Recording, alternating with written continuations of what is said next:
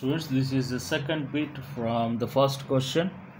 Here we have elimination. We have two equations, and we have to do both the elimination method and substitution method. Let's see the first elimination method.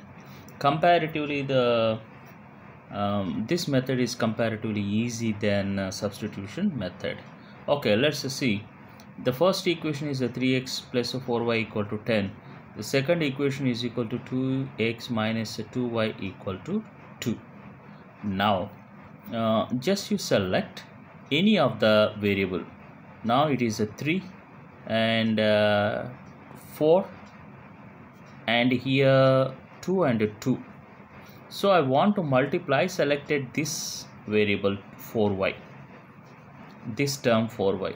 So just I want to multiply the second equation, both LHS and RHS, with 2. 2 2s are 4, 2 2s are 4 and 2 2s are 4. Therefore, now here no need to think about plus or minus, just you think about the term 4y and here 4y. Now add them, because in the previous question I did subtraction.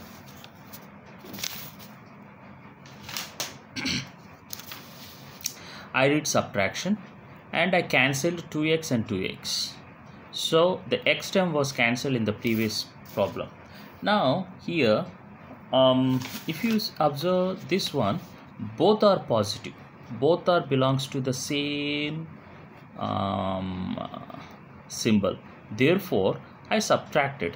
When I subtract, only the term, the second one or the below one will get changed, because it is first equation minus the second equation. Minus will goes to the second equation only. Therefore here it will be plus and here it will be minus.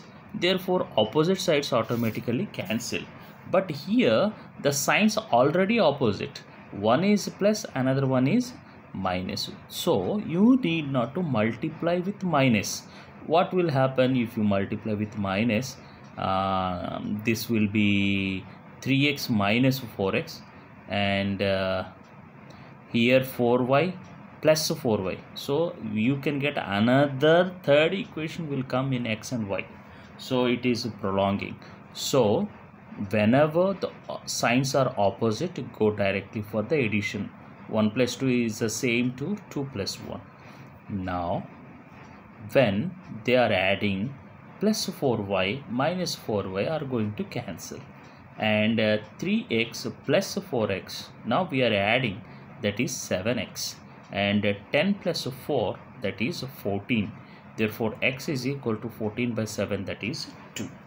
Now we got a x value 2, and you select any of the equation. Here two equations, but the two equations has second forms are there. That means this is the 3x plus 4y, 3x plus 4y, but here I multiplied. You can take any one of the equation. Just you can, I select this one, 3x plus 4y is equal to 10, and substitute a 2 value here. Therefore 3 2's plus 4y is equal to 10. That is a 6 plus 4y equal to 10. 4y is equal to 10 minus 6. 4y is equal to 4 by 4, that is 1. Therefore x value is 2, y value is 1. Now for our clarity and confident, just go for the check at every time.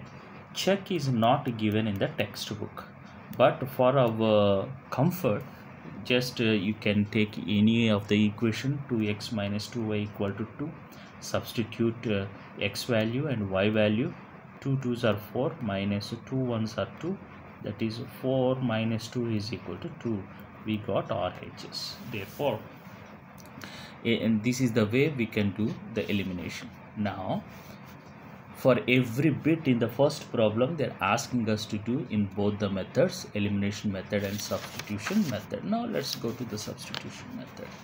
Now 3x plus 4y is equal to 10. and 2x minus 2y, mine is equal to 2. Now take the 2 common here in LHS, and RHS already we have 2. So here the 2 is multiplied. When it goes to the RHS, 2 by 2, that is 1. X minus y is equal to 1. So x is equal to 1 plus y. Substitute this value in this equation. So 3, in place of x we have a 1 plus y plus 4y equal to 0. So 3 is going to distribute. 3 ones are 3y plus 4y is equal to 10. 3y plus 4y is equal to 7y is equal to 10. 7y is equal to 10 minus 3. 7y is equal to 7. And y is equal to 1. Now take any of the equation and substitute. So this equation is equal to this equation. This equation is equal to this equation. This is equal to this. This is equal to this. This is a simplified form. These two are the simplified forms because we are just reducing the 2. So I select x minus y equal to 1.